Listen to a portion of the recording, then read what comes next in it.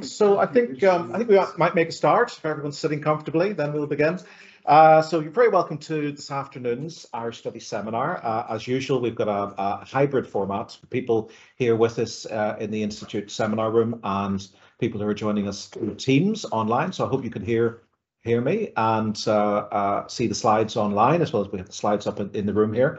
It's my pleasure to introduce today's speaker, Dr. Shonagh Hill, who has until recently been a Marie Curie fellow, research fellow in drama at Queen's University Belfast, working on the project Generational Feminisms in Contemporary Northern Ireland Performance. And Shonagh has been publishing in that field, but she's also written widely on the history of women in Irish theatre. And she's the author of a monograph entitled Women and Embodied Mythmaking in Irish Theatre, which was published by Cambridge University Press in 2019. And with her co-editor, Lisa Fitzpatrick, Shonagh has edited Plays by Women in Ireland, 1926 to 33, published this year by Bloomsbury, which provides access to neglected theatrical work and broadens our understanding of the history of Irish theatre, as well as the vital role of women within it. And this is what she's going to talk to us about today. So the title of Shonagh's presentation is Theatres of Freedom and Resistance, Women Playwrights During the Years of the Irish Free State. So Shonagh, over to you. Thank you, Peter, and thank you all very much for coming today. I thought I'd start by giving you the background to this project and the anthology, which you can see the cover page from. So in 2019, I published my monograph, Women and Embodied Mythmaking in Irish Theatre. And in that, I drew together a genealogy of women's mythmaking. And one of the motivations for doing that was to find a way to bring the work together across the decades, and particularly across periods when things had supposedly gone quiet in terms of women's theatre making. And what that meant was that drawing together this genealogy offered a way of countering the linear, male-dominated literary canon of Irish theatre. And loosely speaking, for those of you not familiar with the history of Irish theatre, loosely speaking, the story goes that women were very active in the revolutionary era, and then it all went very quiet until second wave feminism came along, and then they kind of erupted back onto the scene again. But that's not the case. There were women who were making theatre, but of course that begs the question, why do we, unless you're a feminist theatre scholar, why do we not know about these works? And the easy answer to that question is because they haven't been made available, either as staged revivals or in publication. So the project, Lisa Fitzpatrick, who's at University of Ulster, Lisa and I decided to work together to publish an anthology to bring these plays back into the public sphere for researchers, for scholars, and for theatre makers to engage with. So the 5 plays that we chose from this period: Kate O'Brien's Distinguished Villa, Dorothy McCardle's Witch's Brew, Mary Manning's Youth's the Season, Margaret O'Leary's The Woman, and Mary Devonport O'Neill's Bluebird. So women's progress towards equality in Ireland has met and continues to meet obstacles, which has meant that not only has progress been inconsistently sustained, it has at times appeared to stall. And in terms of assembling a tradition of women's theatre, this stalling has threatened to undermine that process. The conservative decades of the Free State is one such period, stalled period. That is the years following the establishment of 26 counties of Ireland as a dominion of the British Commonwealth. So the years of the Irish Free State, 1922 to 37, was a period in which women were increasingly struggling to be heard in the public sphere, but their theatrical work was staged. Cathy Leaney's scholarship has been instrumental in raising awareness of women's theatre at this time. And Cathy argues, from the vantage point of the 21st century, one looks back to Irish women in theatre in the 20s and 30s with sympathy and admiration for their determined survival and for their ingenious use of theatrical codes and devices to write dramas that could accommodate complex levels of meaning. The rich collection of plays in the anthology navigates these complex levels of meaning. Playwright Mary Manning wrote in the Gate Theatre's in-house magazine Motley, of which she was the editor, "Ireland is in transition. The nation is finding its soul. New forces are at work. New ideas are crowding in upon us." Women had been integral to the events preceding the Free State's foundation, from the 1913 lockout to the Rising, and were involved in suffrage, nationalist, labour and cultural organisations. Women's involvement continued in this period of transition, and they contributed to these new ideas. I'm going to look at each of the 5 plays in the anthology to address this, but I want to first of all consider the context in which these women were working.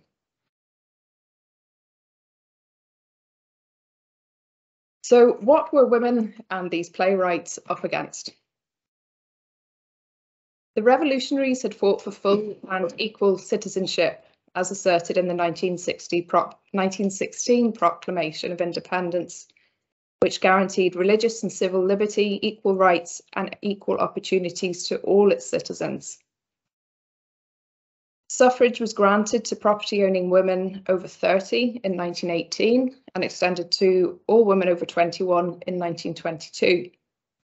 However, the promise of equality was crushed through legislation in the Free State years, which restricted women's participation in the public sphere. In 1925, the right of women to sit civil service exams was curtailed. In 1927, the Juries Bill excluded women from jury service. And in 1932, the infamous marriage bar came into existence, which imposed a bar on female teachers and was later extended to the whole of the civil service. The capstone of these laws was, of course, the 1937 Constitution, in particular Article 41.2, which defined woman's life within the home and granted the role of mother dominance over other models of femininity. Suffragist and nationalist Hannah Sheehy Skeffington clearly delineates between attitudes to women during the revolutionary period versus the Free State through comparison of James Connolly with Eamon de Valera. She says, "To the one, woman was an equal, a comrade; to the other, a sheltered being, withdrawn to the domestic hearth, shrinking from public life." However, it's important to note, as historian Leanne Lane does, that though many women encountered obstacles, for a small minority of women, such as Dorothy McArdle, who I'll come to, class background and educational achievements mitigated these effects to some extent.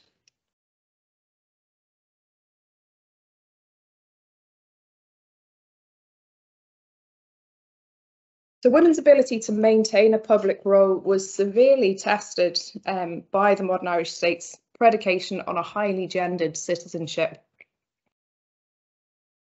Louise Ryan outlines several feminine archetypes which were utilised as scapegoats at the time and attempted to simplify and obscure the many social and economic problems underlying the newly established state. So some of these figures include the modern girl with an interest in fashion and popular culture, the unmarried mother, the working woman, the emigrant woman, and women in public life, in politics or culture. And we see all of these figures appear in the plays in the anthology, which I'll talk about in a bit more detail. It had been thought that the foundation of the Free State would curb immoral behaviour, as the corrupting influence of British garrisons would be removed. However, in 1931, the Carrigan Report presented evidence of rising illegitimacy rates and sexual crimes. which historian Maria Luddy, excuse me, has written about.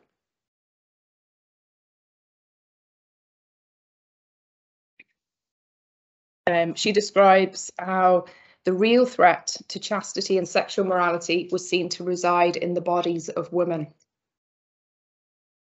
and that moral regulation by church and state attempted to impose, particularly on women, standards of idealised conduct that would return the nation to purity. Fears over public morality coalesced in the figure of the unmarried mother, as well as the figure of the, quote, fag-smoking, jazz-dancing, lip-sticking flappers, I love that quote, as described in the newspaper The Kilkenny People. The efforts to restore sexual morality were endorsed through the institution of several acts, which placed restrictions on freedom of expression. There's the Censorship of Films Act, 1923, the 1926 Report on Evil Literature, which prohibited the circulation of material about contraception and abortion, and then the 1929 Censorship of Publications Act, which banned indecent or obscene books. Theatre wasn't in fact subject to a censor in Ireland. It was more public opinion and self-censorship, and the gatekeepers of cultural institutions prevailed. And we can see this actually in the plays in the anthology. McArdle's Witch's Brew was rejected by the Abbey. And following the submission of O'Leary's The Woman to the Abbey, Yeats requested amendments to the ending. Playwright Teresa Deevy, who isn't included in the anthology, but was writing at the time, she had 6 plays produced at the Abbey, but her play Wife to James Whelan was rejected in 1942. And apart from its production of Light Falling in 1948, the Abbey ceased to support her work. In contrast, the newly established Gate Theatre took risks and staged work like Manning's Youth the Season that was too daring for the Abbey. The purity of the nation was seen to depend on the exclusion of foreign influences, and this is articulated in the response to social dance such as jazz having invaded Ireland's dance halls. That the dance halls being a space in which women actually had some relative freedoms. The Public Dance Halls Act of 1935 confined dance meetings to licensed premises and imposed a government tax on admission tickets. The act was the result of pressure from the anti-jazz campaign, which you couldn't make it up really.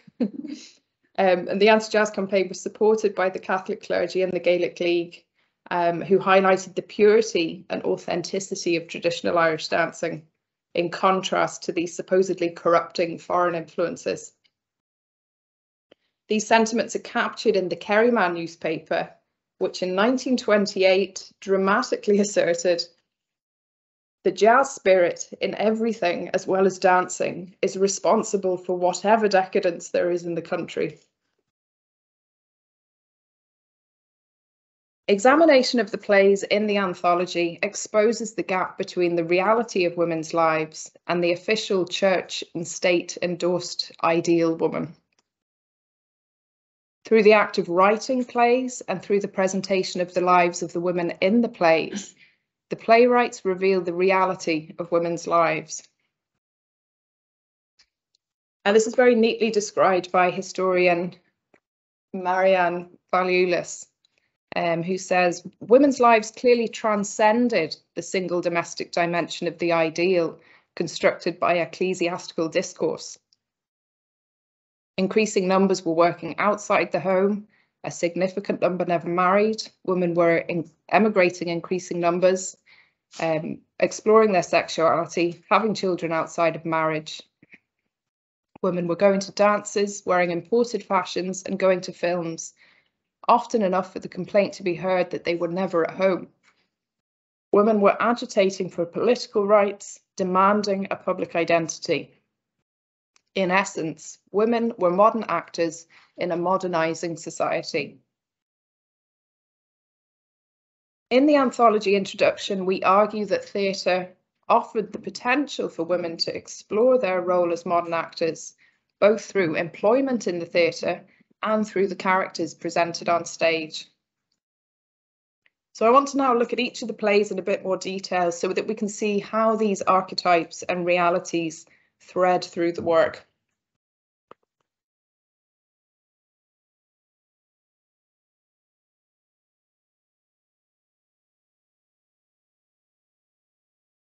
So this is the earliest of the plays included in the anthology, Kate O'Brien's Distinguished Villa. It received a professional premiere on the 12th of July 1926 at the Haymarket Theatre in London. We did find a reference to a performance in the Abbey Theatre, but we don't think it was a professional production. O'Brien's probably better known as a novelist. A lot of people are surprised to learn that actually this was her first literary work, because of course she went on to have over 5 decades of success with her novels. So the story goes, she was working in England and she wrote this play as a bet, and actually it turned out to be hugely successful. She went on to write 2 more plays on a similar theme of sexual dissatisfaction in the English middle class.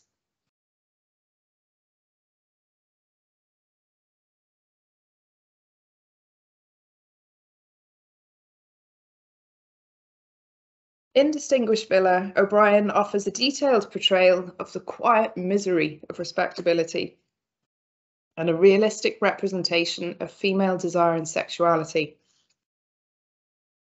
So the play is set in Brixton, in the lower middle class family home of Natty and Mabel, where they live with Mabel's younger sister Gwen and the refined and well-educated lodger Francis Llewellyn.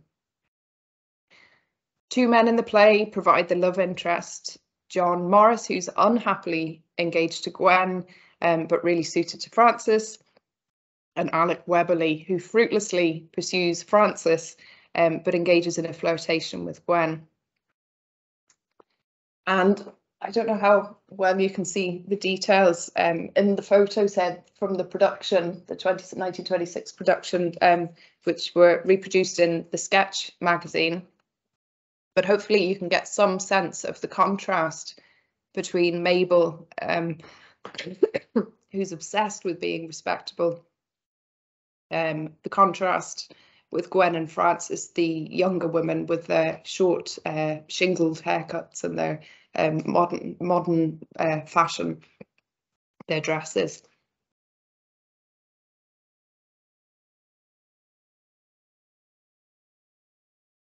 The play explores female sexuality within a realist frame and contrasts Mabel, who implies that she doesn't have a physical relationship with her husband because of the delicate state of her health, with her younger sister, who at the play's climax is pregnant outside of marriage, having slept with both John and Alec. However, the work was censored by the Lord Chamberlain's office to remove Gwen's explicit statement, "I'm going to have a baby," as well as her references to her short relationship with Alec being only for fun. Gwen's pregnancy destroys the potential happiness of Francis and John. And when Alec refuses to admit that the pregnancy is his responsibility, and then John, believing the child to be his own, is forced to then marry Gwen. However, we're left in absolutely no doubt as to Gwen's fear of becoming an unmarried mother. She says, "I've always been respectable. I can't go wrong like that." Meanwhile, Natty's quiet desperation culminates in his offstage suicide in the closing scenes, where which in this image here, you can just see Mabel being protected from going into the kitchen and discovering him.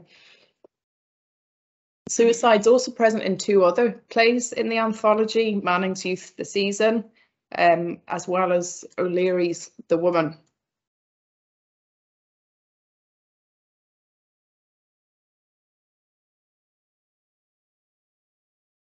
These dark undercurrents permeate Mary Devonport O'Neill's Bluebeard, a ballet poem. This is adapted from the folk tale, which I'm sure many people know, which centres on Bluebeard's cycle of violence, whereby he murders his wives and he keeps their bodies in a bloody chamber, to steal Angela Carter's phrase. His latest wife, Elena, breaks the rules and enters the locked chamber while Bluebeard is away, and she's then doomed to follow the same fate. O'Neill's choice of a tale where women are punished for breaking patriarchal rules undoubtedly speaks to the conservatism and misogyny of the Free State. The premiere production was included in the last programme of the Abbey School of Ballet in July 1933, and it was staged in the Peacock. Ballet and gendered violence may seem like an unlikely pairing at first glance. However, there were new and experimental cultural spaces for these conversations at the time. Against the conservatism of the period, a counterculture of experimentation was evolving. Most obviously evidenced through the establishment of the Peacock stage at the Abbey Theatre in 1927, and with the Gate Theatre in 1928. I'll return to the Gate Theatre when I talk about Manning, but the Peacock stage was important in its embrace of experimental work, notably that of the Dublin Drama League, who introduced Irish audiences to European work. The League welcomed expressionism, and one of their regular directors, Arthur Shields, directed Bluebeard.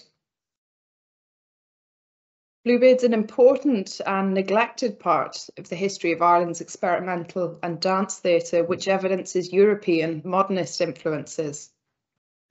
The involvement of Ninette de Valois, who choreographed the ballet poem and danced the part of Elena, is key to this legacy.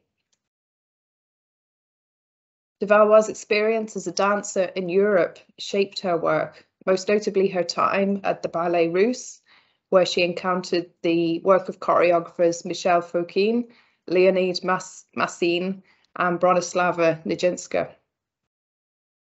And I've included this image from Rout, which premiered in 1927, just to give you some sense of de Valois' choreographic style. And Rout was performed in the Abbey in 1929. Originally, O'Neill had written Bluebeard as a verse play, which she submitted to the Abbey. And it was W.B. Yeats who suggested that she revise the play so that it could be produced in dance form, obviously with the ballet, the Abbey Ballet School in mind. So in the ballet poem, and it's the script of the ballet poem that we've included in the anthology, O'Neill, she transferred the lines of Elena, Bluebeard's wife, and Bluebeard, so that they're revised as third-person narration, and we just have the two narrators, Sister Anne and Cyril, and Elena and Bluebeard express themselves solely through gesture, dance, and movement. Throughout, we see the repetition of Elena's stock gesture, whereby her arms hang by her side, and together with moments of aimless movement, this presents her as the living dead, a fate which foreshadows the dead women of the bloody chamber. Following Elena's confrontation with the bodies of the dead wives, she runs off stage, quote, as if things had become unbearable.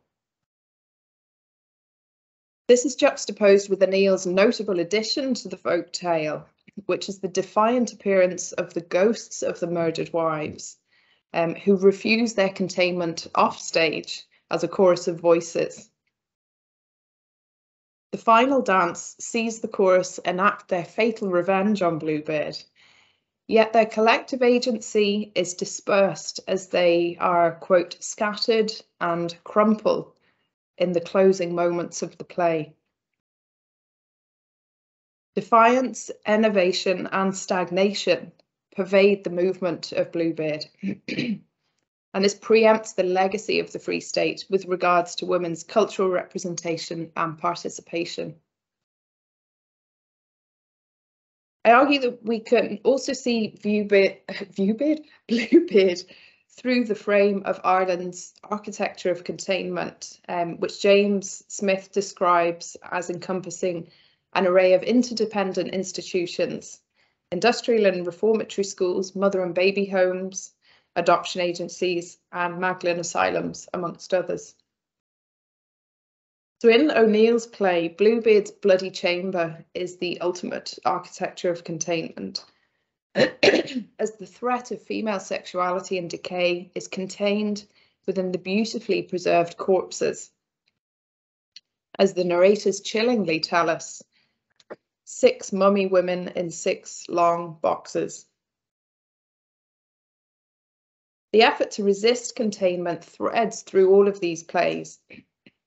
And although these efforts are stymied in Distinguished Villa and Bluebeard, Margaret O'Leary's play The Woman highlights other routes of escape, including emigration.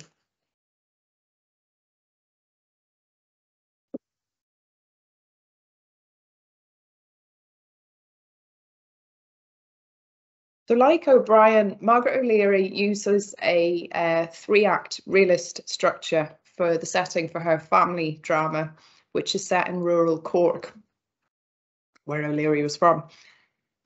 The play premiered in September 1929 at the Abbey Theatre, and it returned to the Abbey stage later that year for a further run, and also played in Cork in early 1930. And the success of the work makes it all the more confounding that the play has not received the attention, or any attention aside from work that Lisa Fitzpatrick's written about the play. The action centres on the themes of marriage and land. Maurice O'Hara is a farmer and a widower with 2 small children, who's discovered to be courting Ellen Dunn, the eponymous woman. She's from a poor family and has a bad reputation. Men become obsessed by her and pine away. Maurice, who cannot eat or sleep, is no exception.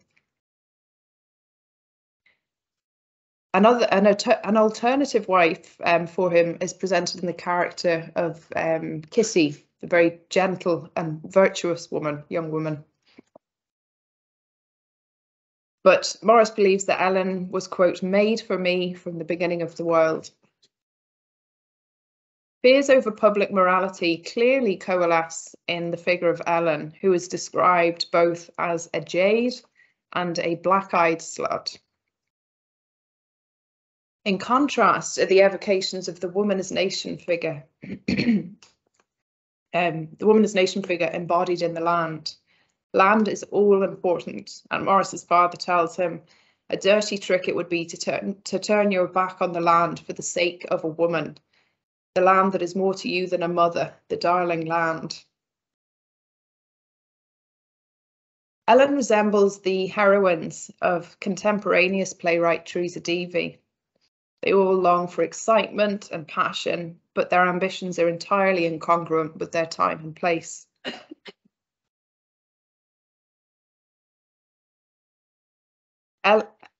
Ellen is trapped by her poverty and her gender, and her initial plans of emigration to America soon give way to thoughts of suicide and the embrace of the lake's waters.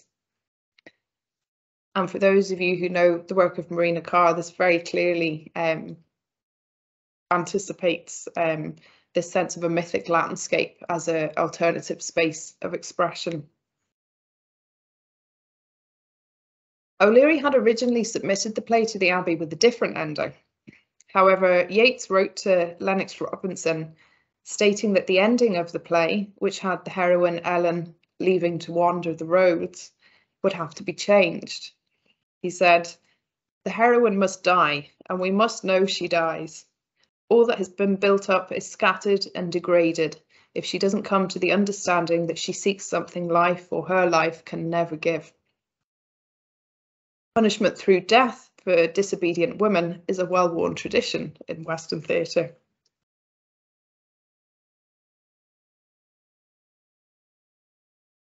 Despite these obstacles, the play leaves us with an indelible impression of Ellen's defiance and resistance. I think we only need to look at this image, this illustration by Grace Gifford, which places Ellen centre stage and claiming space, while the others clearly, physically recoil from her.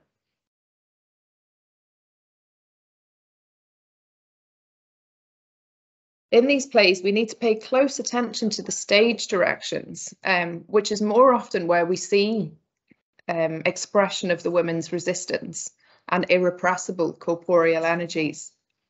For example, the description of Ellen's dynamic entrance on stage in Act 2.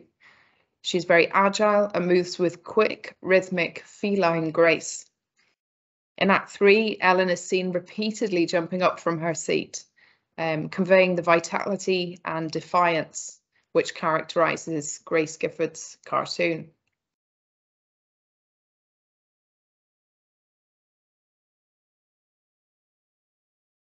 Ellen's refusal to be contained leads us to consideration of the theatrical forms explored by these playwrights. Through the theatre, these women playwrights carved out a space for expression which refused confinement to the role of wife and mother, and they also refused to be restrained by dominant theatrical forms, namely realism. McArdle described the lack of opportunity available to women in the Free State. All life's realities seem to be shut away as though by an invisible wall. We might think of this invisible wall as the fourth wall convention of the domestic convention. The fourth wall convention of the domestic setting. What and who is hidden away in the private sphere and by realism. The plays collected in the anthology render these walls visible, staging their protagonists' frustration and yearning for self-determination. The urgent need to push the boundaries of space and form was articulated by Mary Manning. She said, "We are going through the difficult and hazardous process of becoming a nation once again. We can never again be described as an abbey kitchen interior entirely surrounded by the bog." We could extend this metaphor further to address how women's becoming is hampered by the confines of the realist domestic space, the, quote, prison house of realism, as feminist theatre scholar Sue Ellen Case describes it. In many of the plays collected here, the realist aesthetic is reshaped by influences of expressionism in Use the Season, the incorporation of pagan or folklore elements in Witch's Brew and Bluebeard, or innovations with genre in Distinguished Butler and The Woman. Outside spaces associated with the realm of the supernatural and folklore offer an alternative to the domestic, as with Witch's Brew and The Woman. Mary Manning's experiment with theatrical form was realised in her expressionist play Use the Season, which was an early production and success for the Gate Theatre, which was established in 1928.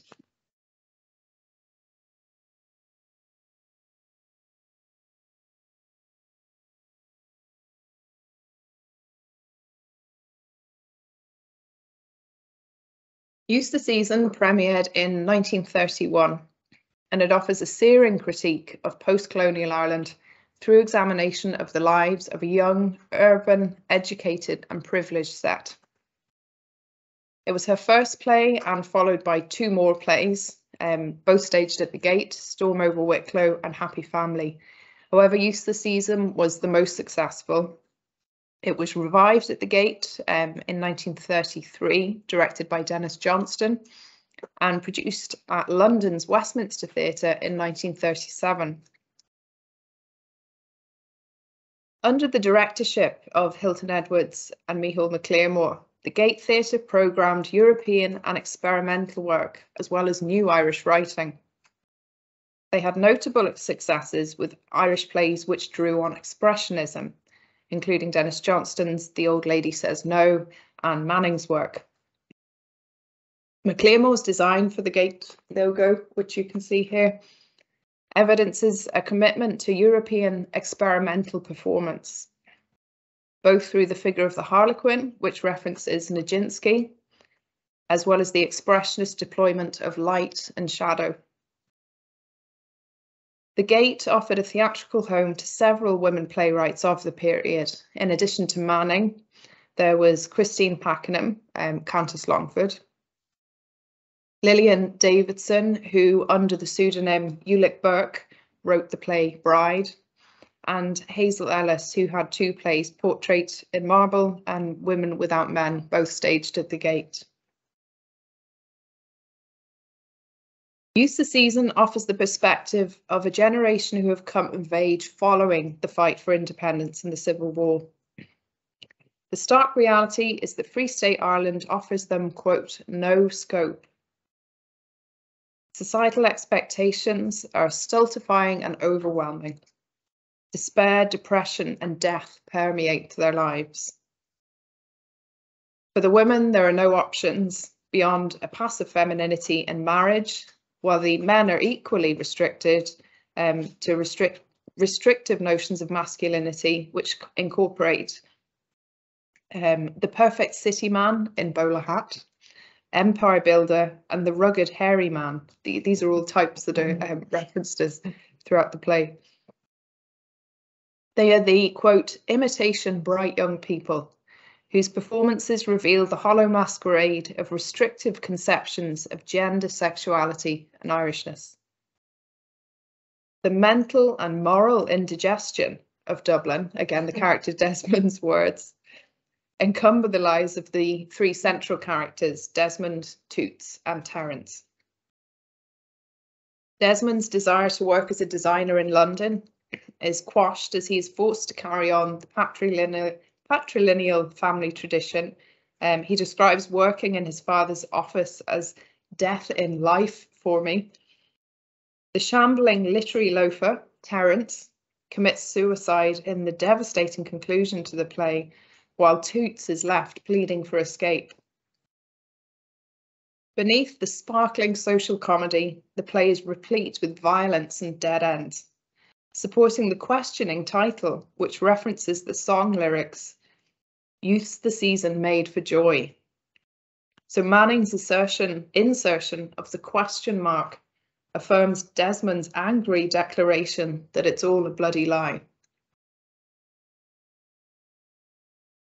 Exposure of the grotesque process of what Desmond describes as being buried alive depends on Manning's use of theatrical expressionism, as evidenced in the skillfully interwoven episodes of Act 2.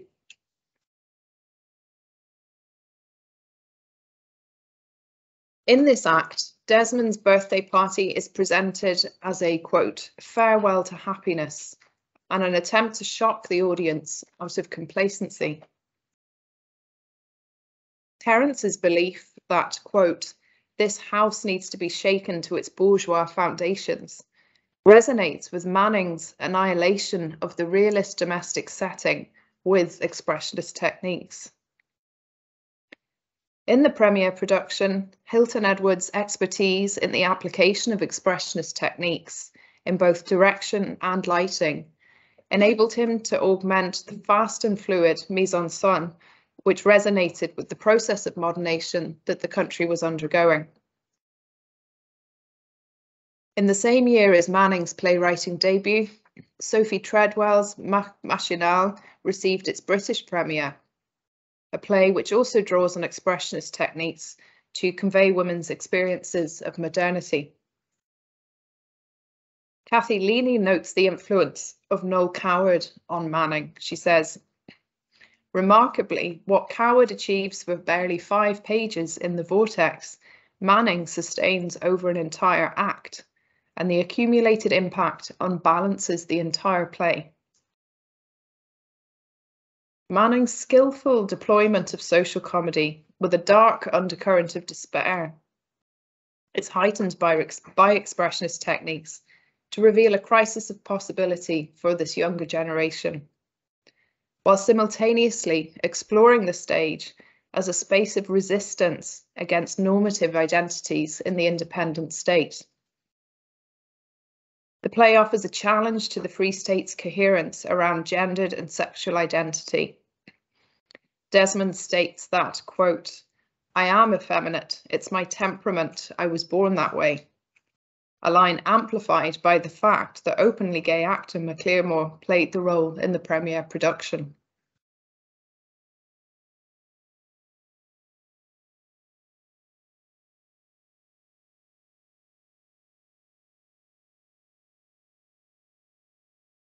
In Youth the Season, this younger generation are described as, quote, "raised in gunfire."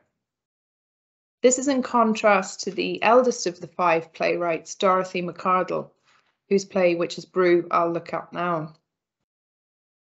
McArdle's political involvement began in the years before the Free State. She was a Republican who participated in the War of Independence and spent a period in Kilmainham jail. She was immersed in the political and cultural life of the Free State as a writer, teacher, and journalist. And she was commissioned by her friend, Eamon de Valera, to write a history of Ireland from 1916 to 23, which was published in 1937 as the Irish Republic. She was an anti-treatyite and supporter of de Valera's newly formed Fianna Fáil party, which came into power in 1932. However, her support was not uncritical, and she keenly felt the betrayal of revolutionary ideals, including women's equal participation. McArdle wrote to de Valera, "As the Constitution stands, I do not see how anyone holding advanced views on the rights of women can support it. And that is the tragic dilemma for those who have been loyal and ardent workers in the national cause." Attention to this tragic dilemma and to the threat posed by idealised femininities underlies McArdle's literary and theatrical output. And in fact, several of her plays have been recently reprinted by Tramp Press. She had her first Irish theatre production in 1918, which was followed by several plays at the Abbey, Atonement and Kavanagh and The Old Man. Cathy Leaney highlights how McArdle's Abbey plays disrupt the conventions of melodrama and the realist form, and we can see this further develop through the supernatural frame of Witch's Brew. It was submitted to the Abbey in 1929, but was rejected. However, it was published 2 years later, but to date it hasn't received a professional production. McArdle did go on to have a play staged at the Gate in 1932 called Dark Waters. However, the script to this has been lost, so the only records that we have are reviews of the production. Witch's Brew is a strange play, and it's not just because of the supernatural frame. It culminates with the reassertion of order and normative relationships, the self-sacrificing mother with her son, the dependent wife with her husband as saviour.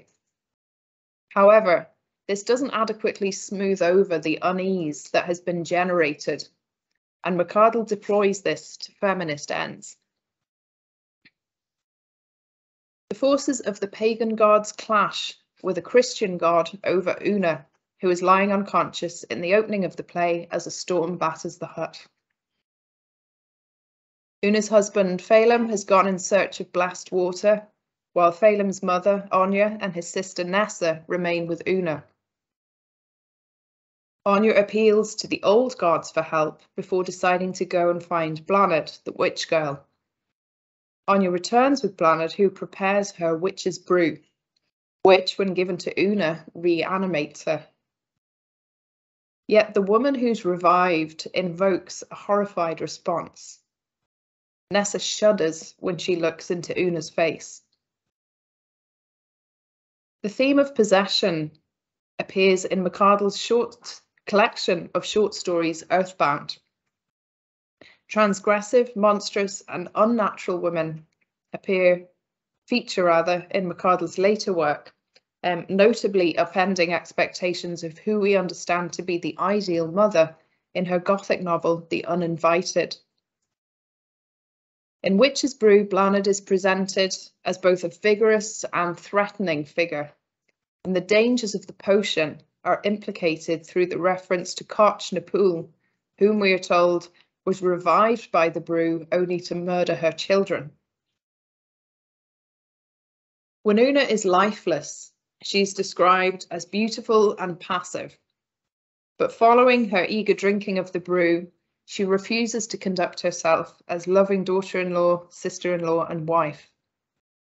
As in O'Leary's play, women are construed to be difficult when they fail to uphold appropriate gendered behaviour.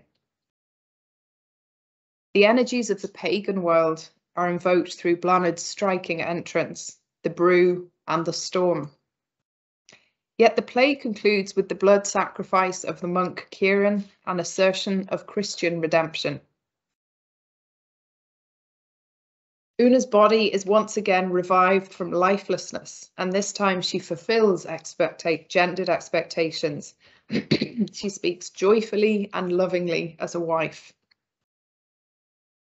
The figure of an enervated, deathly, beautiful woman resonates with Bluebeard, and as Kathy Leaney suggests, McArdle, quote, presents powerful femininity as liminal, pathological, and finally defeated. The final image of the play, of everyone joined in prayer, condemns Una's sinful actions. Yet, as in Bluebeard, with the ghosts of the murdered wives, the thrill of unleashing repressed energies cannot be fully contained. Through exploitation of the uncertainty of the state between life and death, the play captures the anxieties and fears triggered during a period of transition, namely between revolution and state building.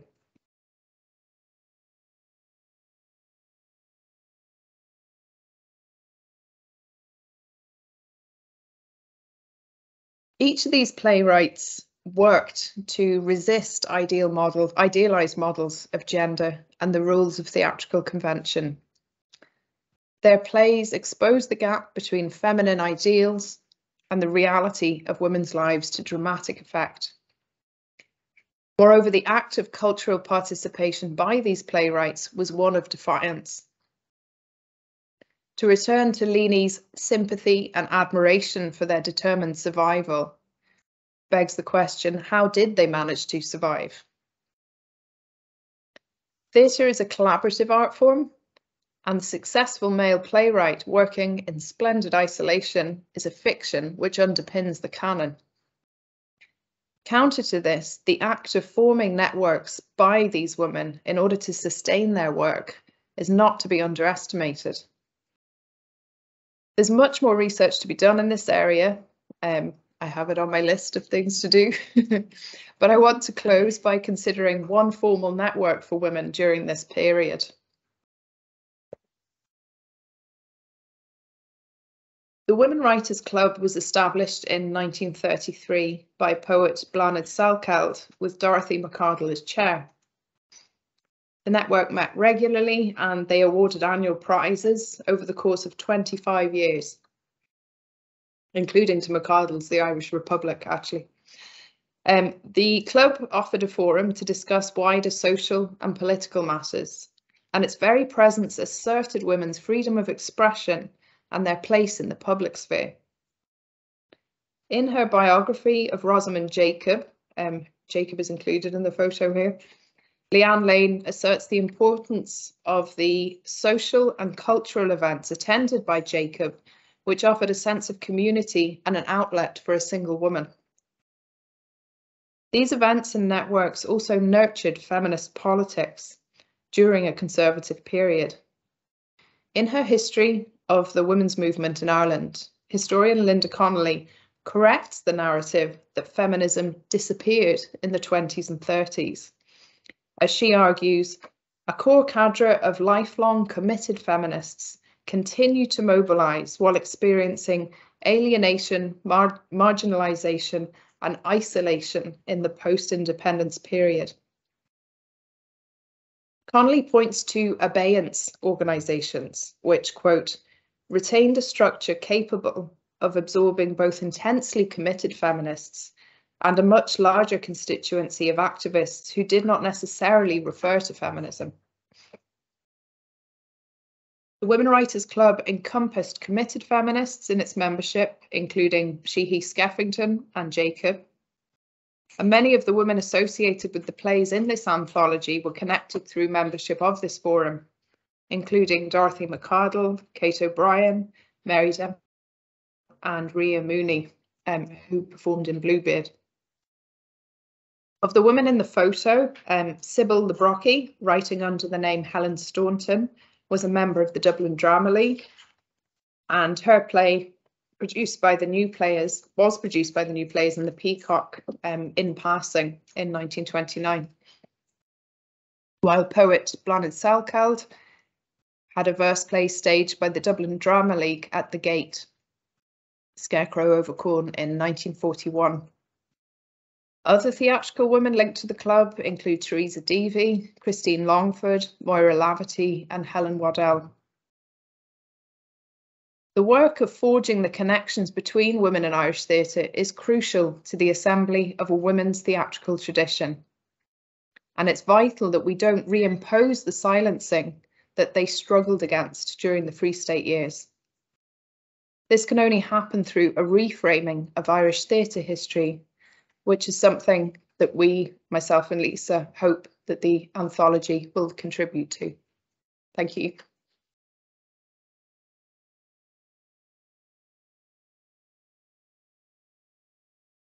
Shonagh, thank you so much for that wonderful paper. I'm sure there will be lots of questions, and we can open it up now to the floor, to people in the room and also to people online. So if you're joining us through Teams and you want to ask a question, just press the reactions button on your screen, and you'll be able to digitally raise your hand, just indicate that you want to pose a question. Let's start. Who would like to begin? Yeah.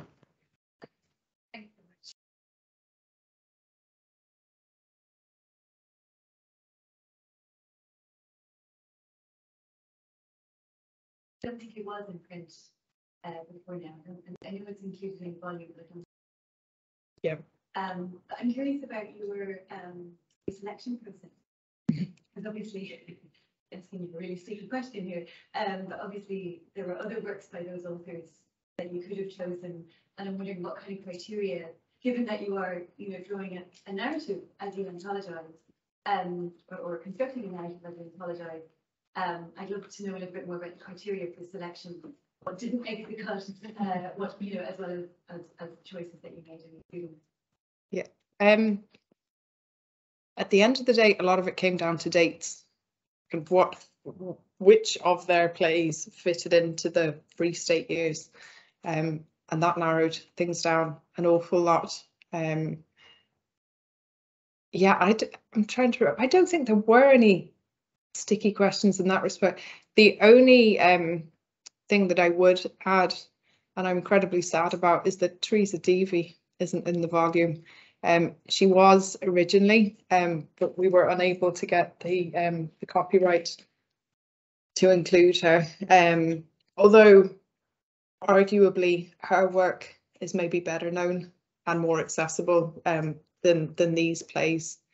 But yeah, it is disappointing that we didn't get her in there.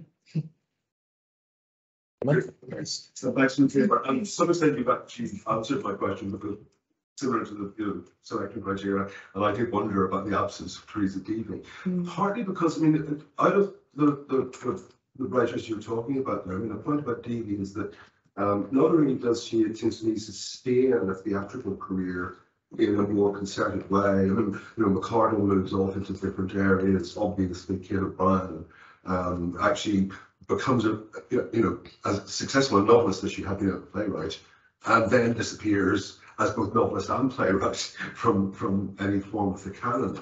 But Dealey is a sort of single case in point, because apart from anything else, I mean, she is one of the writers who keeps the Abbey going financially through the 30s. And there seems to be with the Michael James Whelan rejection, she seems then to just almost walk away after what has been pretty much a decade of success in all sorts of ways. Yeah. And I just wonder about that. It is part of the reason for the disappearance, not just of Dealey, but the others as well, and the particular texts. Is it to do with just not having, and it's not just a matter of engagement with theatres, but actually a place within the theatre? I mean, how many of them actually sat on boards or selection committees, or played some kind of managing role? What about that aspect of their careers? Yeah, and the gatekeeping, and I suppose in some ways the legacy of the Free State is maybe the next volume of the anthology, but the plays that then followed in the 30s and 40s, when I think it became even harder for women to get work staged, and especially in the Abbey, things closed down and there were more opportunities at the gate. And Teresa Deavy's fate exemplifies that. But she did keep on writing. And there's her radio plays, of course, as well. Yeah.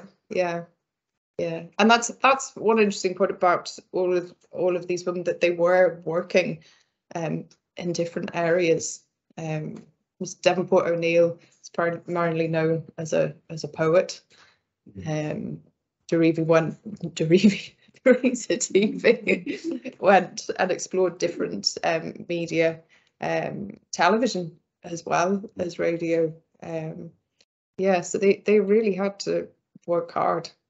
Sorry, that was very two questions. The focus of what I was getting at, many of them actually sat on boards of theatres, or were directors, or artists. Right. Do they have any institutional role?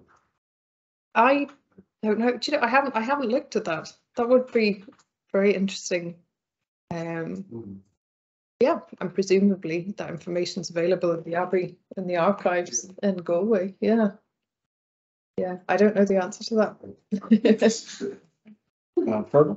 That was a great paper. Thanks, really enjoyed it. So, I wondering if you could tell me something about the reception to plays by sort of moral conservative forces, because it seems to me that there isn't much articulation in public of a lot of these themes of pushback against notions of gender and motherhood and so on. I'm just wondering, do they sort of fly under the radar a bit because it's theatre, and the theatre is maybe seen as something more, a more elite art form compared to there's huge anxieties about film and dance halls and so on. So I'm just wondering where it fits into that sort of atmosphere of moral censorship. And then connected to that, I'm wondering, I think these plays are really interesting and seen them as a kind of a resistance to a kind of moral conservatism. But what's the significance of that resistance in terms of, does it have any kind of impact beyond quite small circles of, middle class, very highly educated people? Because it's interesting that it used to just sort of close down almost completely by the 40s, which suggests that even this articulation is seen as a kind of a threat that needs to be kind of quashed. Yeah. And I think we have to remember as well, I think the answer to your second question is the ripple effect as well. And I'm only talking about the playwrights involved in these plays, but of course there's a whole, talk about that idea of networks, there's a whole network of other women involved acting, fantastic sets, designers working at the time. So I think all of that has to come into that equation, and the kind of the yeah, the ripple effect of that pushback. I forgot now what your first question was. Whether moral conservatives got Oh, yeah. about, you know, these Yeah. things appearing in public. Yeah, funny, that's something that we noticed with the reviews of these plays. My reading of the plays, what I'm seeing in the plays is not what's reflected in the review. It's almost like it's kind of gone over their heads almost. They're kind of oblivious to the resistance that's there. But I suppose to talk about the effect, that's just the reviewers, kind of other gatekeepers in a sense, but that's not necessarily what different audience members got from the play. You know, other women could have been to these performances and been galvanized, outraged, but we don't know. That's not in the reviews. It's interesting because this is a period, you know, when novels and films have been absolutely starved for anything that reeks of, you know, something that's not aligned with Catholic morality. So it's interesting that theatre seems to maybe slightly escape that. Yeah, and then the fact that there wasn't an official censor for the Gate, and it's funny that the one play that falls foul of a censor is O'Brien's play because it was performed in London. I mean, that's from the history of Irish theatre, that there is an equivalent tune. So the Vatican stage theatre, Shaw is banned on stage in Dublin, but that's there is tune. But I think it's a kind of oversight that just runs through the you know, film is a new medium, they have to control that, but theatre they've also been there. It's with the fact, you know, I think that's very part of it. Yeah, sure, go ahead. It's just Arson about Sing's play played by the Western world 20 years or so before that, before these plays. And there was riots and all over the papers about how horrific that was because one woman came on stage wearing a shirt. And it was hell and all in the country and everything. It was just like terrible terror. But because women were being not treated very well on stage, everyone stayed looking. You know? And I just wondered if people, if they were in the audience, was there ever any booing or, you know, when you think what's going on stage? And there's nothing in the press, I don't think. No, I haven't come across anything like that. Yeah. And actually, most of these plays, the ones that were staged, were like you say, like DV, good box office revenue. Manning was as well. That's interesting. Yeah, thanks very much. Very, very interesting. Great. Period. I'm wondering about the photo that's on screen right now, actually, and the men in the photo. It's interesting to me because you were talking about the Women Writers Club being like a sort of safe haven to express very radical ideals for the period. I was just wondering if you could maybe say a little bit more about who these men are, if you know anything about them, and like they must have been significant enough to be pictured next to these very important writers. And it's like, what was that dynamic like between them? Were they just there like essentially helping out in administrative roles, or were they? Because I don't know, it just seems like a category mistake. Yeah, I don't know anything about them, but funnily, the names listed here, some of the names that aren't there are the men. It's a shame. Yeah, and the first Yeah. man is just a question mark. I suppose it said a lot. Yeah, so I guess they're not very important. Yeah. Look at others. Yeah. I'm candy. Sorry, did you have a question? Yeah, I did. Yeah, go ahead, please. Yeah. So, Shonagh, I suppose suppose for me, super duper exciting to see you engaging with dance and engaging with the dance history, and so wonderful to have Bluebeard written about and thought about, and Annette de Valois. And I guess, you know, in parallel to that history, we see such a similar pattern happening with dance. So we have the amazing Irina Brady coming over as a Holocaust refugee, setting up her dance, her modern dance workshop and all of this, and doing this incredible work. And then we have her writing a letter at the end of her early 40s saying, "This country has killed me, I have to get out."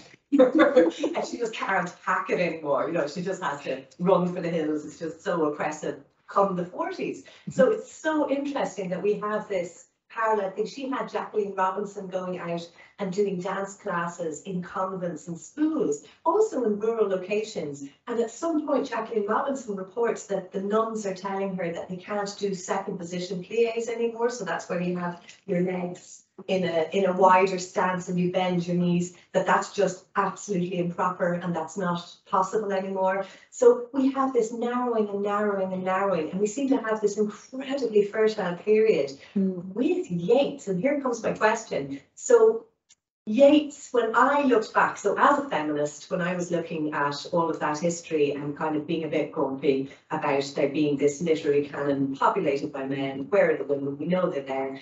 Digging in, found all of these incredible women, and Michio Ito, you know, people that are coming in, you know, the Japanese no dancer that worked with Yeats on his dance plays. All of these fabulous people that, as you say, you know, have the European influence are coming in, bringing all of this really interesting new stuff into the scene. But Yeats has this other side, and you seem to be sort of tucked in on this slightly sensorial voice, this kind of, you know, coming in and saying, no, the ending has to be this. So we'd just love to hear a little bit more about that, because on the one hand, he seems to facilitate things in a really positive manner, that, you know, bringing this experimental stuff to the fore and also championing female writers. And on the other hand, he was such a, you know, a presence and a voice and you seem to be hinting at kind of having this kind of sensorial power. Yeah. Yeah.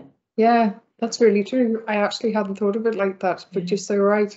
I wonder, is it with the Abbey School of Ballet though? Is it because it's his baby in a sense that, yeah. We're in it. Yeah. So they met on the circuit in England, and he met her and thought she can be the, you know, the person who I can, after Michio left and he ended up in an internment camp, but thought that she could be then the person who could take on his dance plays and further them. And that's why we brought her back essentially, and then her role grew. And she was then the founder of the Abbey School of Ballet. But as her career took off in England and she was working with the Cambridge Festivals, but then the Royal Ballet was eventually going to become the Royal Ballet. She had less and less time. So she was going back and forth, but her presence was lessening and weakening as the years went on. So yeah, it's such an interesting relationship. And of course then we know the demise of the Abbey School of Ballet.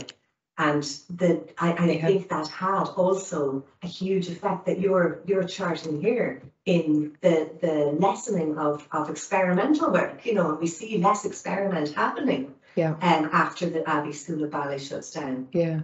And Bluebeard, that was the final program for the ballet school. Program. Yeah. And it's so fascinating because there are like the brilliant work that you're doing uncovering that, and there's all the other stuff like the tuberculosis ballet. There's all of these fabulously weird productions that were a mix of poetry and dance and theatre and all of this, you know, this incredible experimental work going on at the time. Yeah. And then it all just disappears into domesticity. Yeah, yeah. And that's why I included the image from Rout, because I think it's quite surprising. Yeah. We kind of make this assumption that something as kind of exciting and out there as that couldn't possibly have ever been on the Abbey stage, but you know it was. So I have a question typed into the chat here online. There was a recent production of Villa, I think, at the Edinburgh Theatre, London recently. What chance of further performances of these works that you've been talking about? That's that's the dream. I would really love to see. I just love to. Well, personally, I would love to see these on stage. Not just because I want to see women's work staged, but they're really good plays that really deserve to be staged. Funnily, we didn't know about the production of Distinguished Villa when we were working on the anthology. That was a couple of weeks ago, I think, in London, which I didn't get to see. Yeah, it would be great. We had the launch for the anthology in the Abbey Theatre, so we tried to plant a few seeds. Good. So any more questions? I mean, if there's anyone out there on the in Teams who's been trying to get through, can't raise your hand, just you can unmute yourself and ask your question now. Break that pause while we wait. Or anybody else in the room wants to ask a question? Go on, Eamon. No, I mean, it is. I mean, I know it's a factor of putting together an anthology that we're trying to represent different forms of writing, or different forms of drama there. You know, I take all the points, like dance theatre and so on. But one of the things that does strike me is that, you know, if I look at your bunch of Distinguished Villa, for instance, it's obviously heavily influenced by Ibsen, heavily influenced on the writers of the revival period. And in general terms, I think one of the things that happens to Irish theatre is that it becomes a writer's theatre. Mm-hmm. And that one of the odd things then about the playwrights you're talking about, the particular plays you're talking about, is that insofar as they are writerly drama, you know, the chance of survival should have been stronger. Yeah. Yes. You know, you look at the stuff that's excluded, and it's. I mean, Dennis Johnson mentioned a couple of times because of the games he plays with theatre. Right. You know, it is. You know, his work just falls out of view, despite its excellence. But I just wondered about that sense of them. Was there a sense of some of them trying to conform to the dominant forms of drama? Is what I'm asking. I don't think they were trying to conform, but I think they were aware of the kind of the weight of authority of being the writer, the playwright. And I mean, that's where the Women's Writers Club, I guess, comes in as well, because it kind of is adding weight to that. It's kind of part of that struggle to assert themselves. But yeah, you're absolutely right. I mean, why the woman?